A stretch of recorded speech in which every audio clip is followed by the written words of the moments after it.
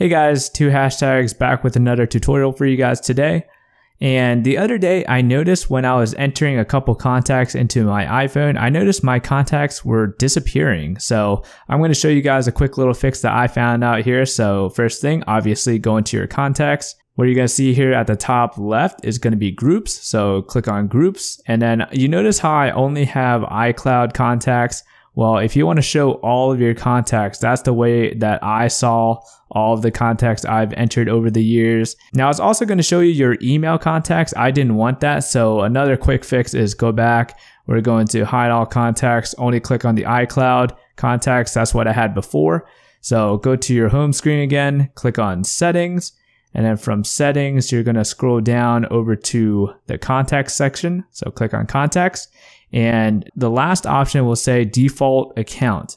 Now, before I fixed it, my default account was Yahoo. So all of the contacts that I was adding was being linked to my Yahoo instead of my iCloud. So instead of having Yahoo ticked, I chose to have iCloud ticked.